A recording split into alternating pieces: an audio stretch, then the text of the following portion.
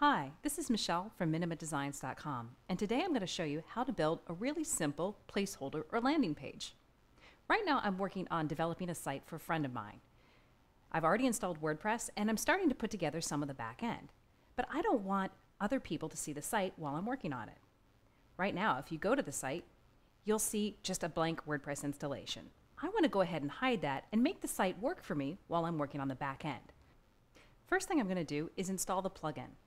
So I'm going to go back to my WordPress installation and go to my plugins screen. Now, I've already purchased this plugin.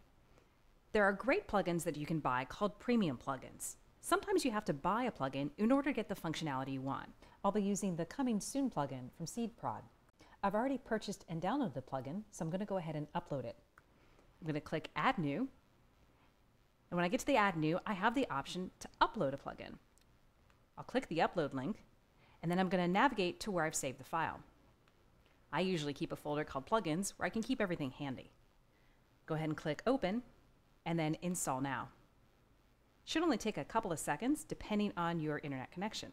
Great, it's installed, and now I'm going to go ahead and activate. Perfect. Now it's shown up on my plugins screen. Next thing I want to do are modify my settings. Now I can get to my settings one of two ways. I can either go to Plugins and click on Settings, or I can go to the Settings nav item and click on Coming Soon Pro. I'm going to go ahead and click my Settings button, and here I am with all the settings for this particular plugin. Now, the first thing I want to do is install my license key. Now, when you purchase a premium plugin, you'll often get a license key that will activate upgrades and maintenance versions of the plugin. You want to make sure that you keep things up to date so you keep your site safe and secure. Now, I already have my license key copied to my clipboard, so I'm just going to go ahead and paste that in and click Check License. That's going to verify that I have a valid license, and then I'm going to go ahead and click Save All Changes. Great, so I'm up to date.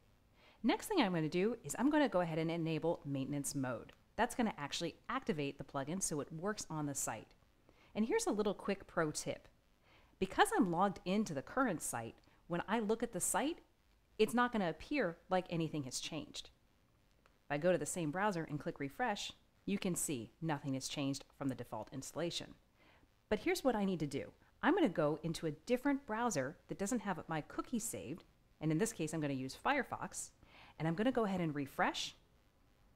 And now you can see, wow, what a change. The site has actually gone away, and now I've got my placeholder site active. Now, I was playing around in here earlier, so I've got some of my copy in there. I'm happy with what the copy looks like, but I want to tweak the design a little bit. So let's go ahead and change that now. I'm going to go back into WordPress into that settings screen and scroll down. Now you can see where I've added my headline and my body copy. You can use HTML tags in here. You can also use this visual editor to make it match the rest of your site or whatever you want it to look like. I'm happy with that, so let's go ahead and scroll down and connect it up to our mailing system. Now, this particular client is using MailChimp. You have multiple options here. You can use Constant Contact, Aweber, all the big guys. Right now we're using MailChimp. I'm going to go ahead and select that. I want to make sure that I ask for the name. You want the first name and last name. Go ahead and click Save Changes in case you've been modifying anything. Save early, save often. It's going to save you in the long run. So I'm going to go ahead and save that, and now I'm going to scroll back down. Now, if you've used MailChimp, you may or may not know that often in order to integrate it, you have to find something called an API key. They've got great tutorials. It's super easy to create them and find them. I've already saved it, so I'm going to go ahead and paste it in right there. And I'm going to go ahead and click Refresh List. Now, what that's going to do is populate all the lists that I have in my MailChimp account. So I'm going to go ahead and select the list that I know we want to use. I want to enable my double opt-in. You've got some other settings here. If you set up groups or interests, you can go ahead and modify that there. Looks great. I'm going to go ahead and save my changes. Now there's one more setting I want to tweak before we get on to the design stage. I want to scroll down here to what we have after the subscribe settings. Now this is what shows up after someone clicks the submit button. I've already populated this with some text, so I'm happy with that, and I'm going to go ahead again, click the Save All Changes button. Now that we've got our settings ready, now we can tweak the design. I'm going to go ahead and click the Design tab and look at my options here. Now, if I was just using a plain background color, I could modify it right here. I know I'm going to use an image, so I'm going to go ahead and leave this as a white background. My image I've already previously uploaded to my media library, so I'm going to go ahead and select it here. Now, a quick note, if you're using a wide background image, you want to make sure it has a horizontal orientation. If you use a vertically oriented design, it's going to stretch and the aspect ratio is going to seem a little bit off. So I've already prepared this image in Photoshop. I've already compressed it, so I know it's going to load quick. I'm going to go ahead and insert it right here. And I'm going to check I want it to cover or stretch to fit the background. I'm happy with that. So let's go ahead and take a look at what that looks like when I save changes. I'm going to go ahead and go back to Firefox and refresh. Wow, that looks really cool. But now I can't see my person behind here, so I want to tweak that next. I'm going to go back to my design settings and scroll down. So now you can see a few more options that we can modify. We've got our text color, which right now is black. I'm okay with that. We've got our link and button color, which is kind of this orangey red. I'm not crazy about it, so I'm going to go ahead and modify this. Now, I've previously copied my hex code, and a hex code is basically the value of the web code for color.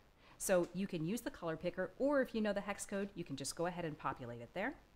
I'm going to go ahead and scroll down again, and I'm going to click Save All Changes. Now, since I'm already here and I know I want to tweak a couple more things, I'm just going to go ahead and do it before I refresh the screen. I'm going to scroll down to where we have container. Now, the container is that rounded image that contains all of our text. You can see we've enabled it, so we can turn that on or off. It's got a color here of kind of like a light gray. I'm okay with that. You know what? I think I want to orient it to the right so that I can see my person's face. So I'm going to go ahead and click right. I don't really want a border. I'm okay with the rounded corners, but you know what? I do want to change the opacity. So I'm going to select that, and I want it maybe at like 70 or 60%. So I'm going to try 70 and see what that looks like.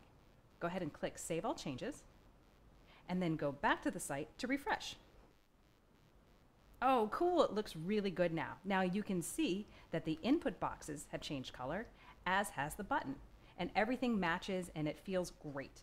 Now, you can look at the photo here and you may want to orient your photo, you may want to play with stuff, but this gives you so many options to quickly put up a page. Next, you'll want to test your opt-in, make sure that everything's going through smoothly, and go ahead and announce your site to the world. For more tips and tricks and WordPress tutorials, come visit me at minimumdesigns.com.